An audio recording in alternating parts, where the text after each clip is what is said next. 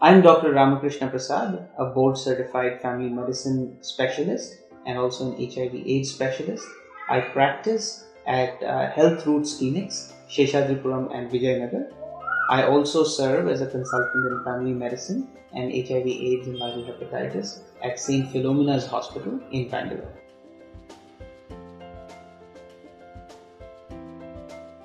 Answer is yes, it is possible.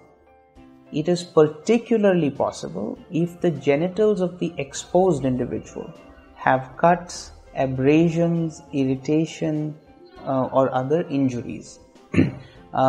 So definitely, if this kind of an exposure has happened, it's important to meet with an HIV doctor or a physician with expertise in this as soon as possible. Thank you.